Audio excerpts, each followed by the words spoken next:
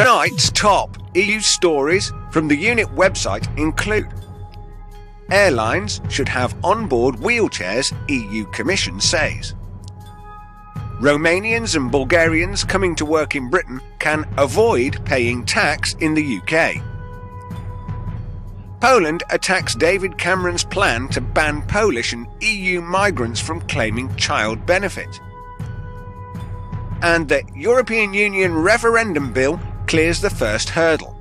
Plus, Tory MPs demand new EU veto powers for Britain. I'm Rick Timmis, and this is ThEUnit Nightly News.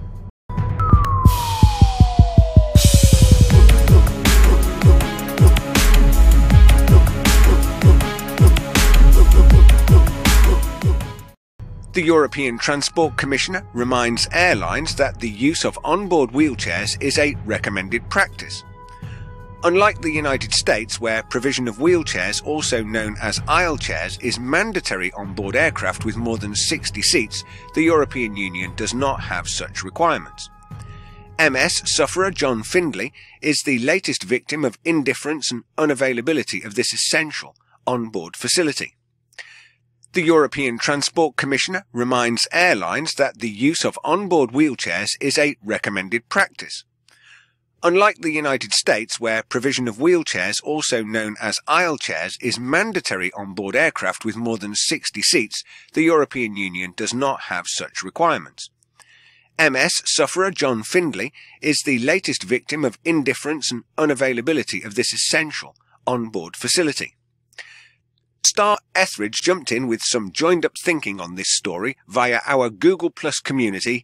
Links are below if you want to get involved and join us. Star said, "Not only that, but they should also help people with other disabilities to arrange booking, embarking and disembarking.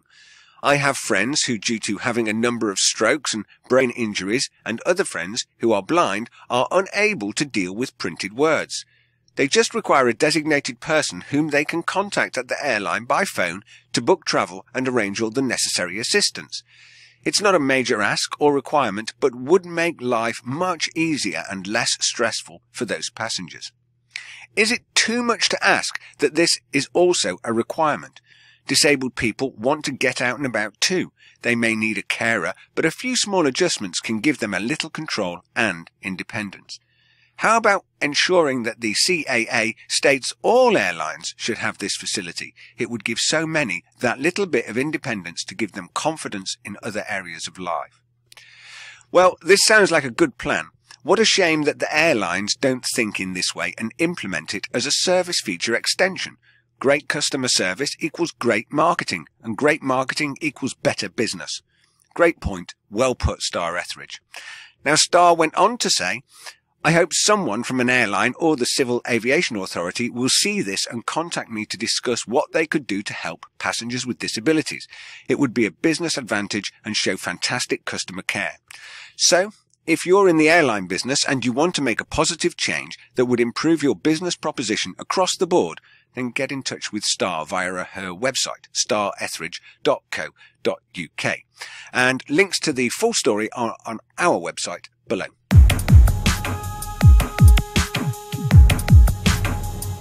EU rules allow migrants posted to Britain for less than 2 years to pay national insurance and, in certain cases, income tax in their own country. The basic tax rates are at a much lower rate at the migrants' home countries, and almost 100,000 EU immigrants are already in the UK benefiting from the regulations. In Bulgaria, the flat rate on tax is 10%, and in Romania, 16% of earnings compared to the basic UK rate of 20% tax and 12% national insurance. EU migrants working in the UK but paying tax elsewhere are still entitled to some free healthcare along with housing and child benefits.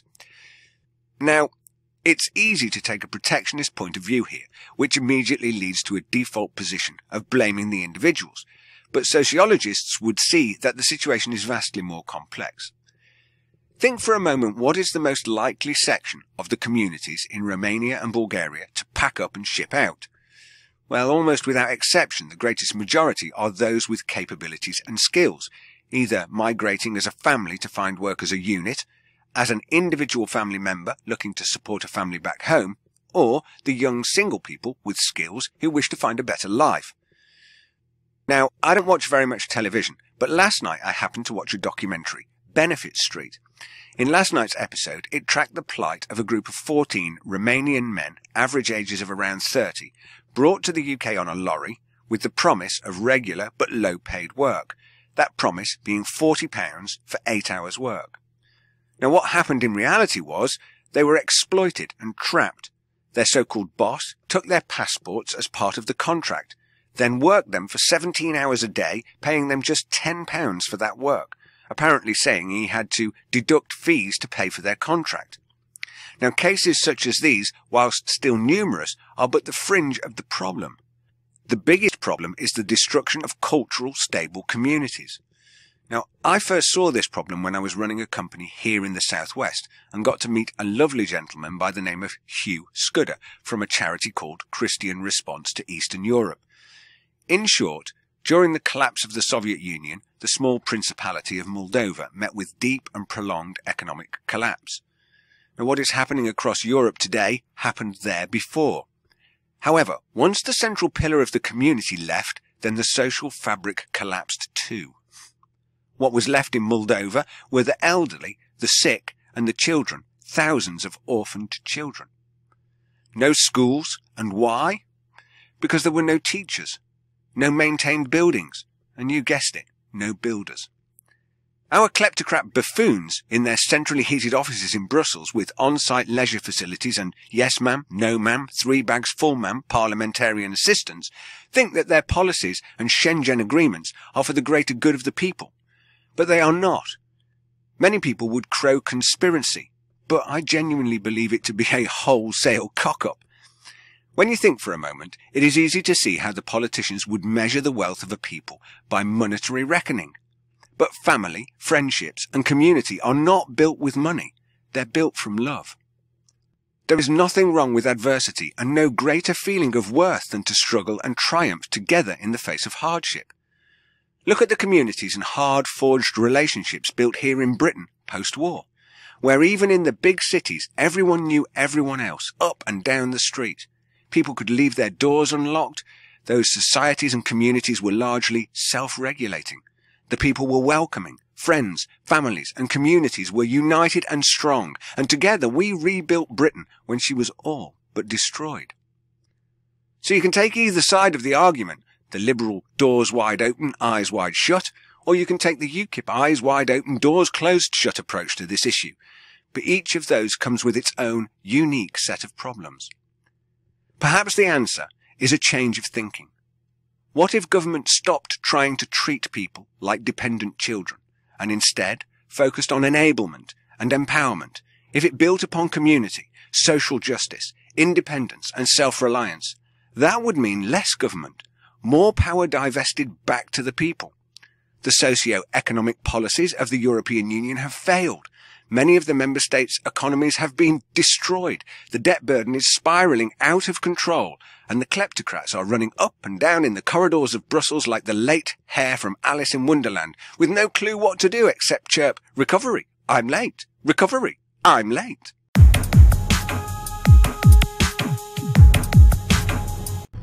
Poland has hit back at David Cameron's call for a change to the European Union's treaties to allow the government to withdraw child welfare benefits from Polish migrants working in Britain. Radzislaw Sikorski, Poland's foreign minister, has denounced the proposal as unfair because it would mean Polish taxpayers taking on the child benefit costs of Poles paying the same level of taxes in Britain as British workers. If Britain gets our taxpayers, shouldn't it also pay their benefits? Why should Polish taxpayers subsidise British taxpayers' children? He posted on Twitter on Monday. Well, King David of Cameroni has a very low opinion of the intellectual capacity of the British public. Just how simple-minded does he think we are? This is a blag. Well, in fact, it is, in reality, a lie. And there are 2 reasons. Number 1. Treaty change would require a unanimous vote of the European Commission to change any aspect of it, and that includes repatriation of powers back to the UK. And the second reason, his notion is illegal under EU law, And whilst he leads us on with the idea that the UK Parliament can selectively ignore certain EU legislation, it absolutely cannot. EU law is applicable in every member state by a mechanism known as direct effect. And Foreign and Commonwealth Office Document 30-1048, which you can download from our 1972 et al. Section on the website, and cornerstone for many of our arguments here at the unit, makes this crystal clear. The UK Parliament has been neutered as a result of our sellout politicians giving away our rights to govern ourselves. But just like the feckless Tom, they wander around Whitehall crowing and meowing, but you and me and everyone else knows they're firing blanks.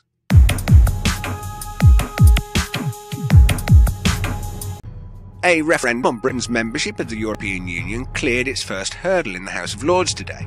The bill was given an unopposed second reading after a lengthy 7-hour debate in the Lords in which more than 60 peers spoke. But there were warnings from Labour and Liberal Democrat backbenchers that the legislation, which guarantees a vote on EU membership in 2017, could be delayed and fail to make it back to the House of Commons in time to become law. The backbench peers intend to table a series of amendments to the European Union bill, meaning it could run out of parliamentary time.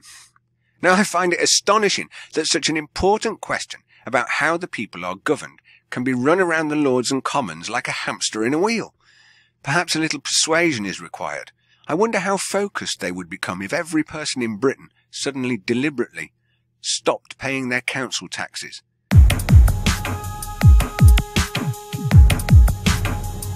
The 95-strong backbench group wrote to the Prime Minister arguing that the Commons should have the authority to veto European legislation and to scrap measures that threaten British national interest. Signatories to the letter, drafted by senior MP Bernard Jenkins, reportedly included James Clapperson, Conor Burns, John Barron, Anne Main and former Defence Minister Sir Gerald Howarth. Another 6 apparently support the proposal but have not added their names, some reportedly because they are in government jobs. Well, it's nice to know that they are acting in the interests of their constituents. Fail. This is a blag. Well, in fact, it's a lie. His notion is illegal under EU law, and whilst he leads us on with the idea that the UK Parliament can selectively ignore certain legislation, it absolutely cannot. EU law is applicable in every member state by a mechanism known as direct effect, and Foreign and Commonwealth Office Document 30-1048, a cornerstone for many of our arguments here at the unit, makes this crystal clear. And you've guessed it, I am repeating myself, but for reasons of clarity. Look, the UK Parliament has been neutered as a result of our sellout politicians giving away our rights to govern ourselves. But just like the feckless Tom, they wander around Whitehall crowing and meowing, but you and me and everyone else knows they're firing blanks.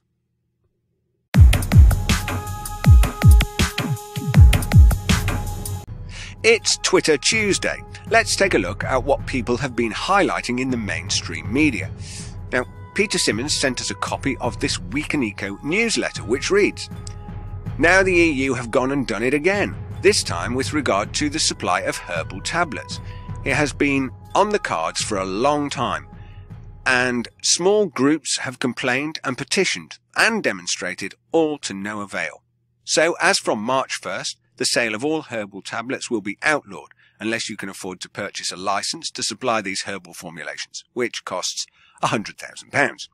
So once again, the small companies will be squeezed out and the large pharmaceutical companies will be able to do what they like." Star Etheridge picked up on this from the Daily Mail. The reason I picked up on this is because it highlights a connection between the medium and the message. I have said before that if in 1930 Joseph Goebbels had television, the Third Reich would have dominated Europe without ever firing a shot. Our subconscious minds cannot distinguish between reality and fiction, and so ideas and cultural acceptance, within reason, can be placed to a mass audience waiting wide-eyed in front of the goggle box. Coronation Street has been running a story about a terminally ill patient with pancreatic cancer, and the storyline follows with the topic of euthanasia.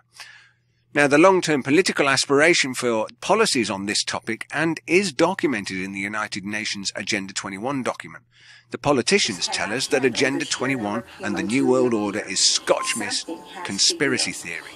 Well, let's take a look. To make sure that our our children will have the opportunity to live good lives too. I have lived a good life. Yes, Mr. Lamb, there's no such thing as a global agenda. Hey, friend, you're absolutely wrong. Here it is. It's called Agenda 21. Agenda 21. The primary document presented in Rio de Janeiro and adopted by more than 100 heads of state, including George Bush, which lays out in intricate detail all of the transformation that must take place in society in order for it to become sustainable as they define sustainability. At that first meeting, the United Nations Environment Program presented them with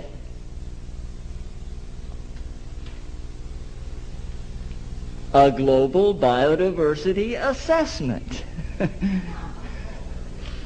Started in 1992 with a grant from the Global Environment Facility for $3.3 million, orchestrated and coordinated by the World Resources Institute and the World Wildlife Fund and the International Union for the Conservation of Nature. This is 1,140 pages that explains how to implement the 16-page treaty on biodiversity. So, circumstantial the evidence may be, but these folks wandering around the halls of power seem serious enough. Links to the video are below. I'm Rick Timmis, reporting for ThEUnit Nightly News. I'll see you soon.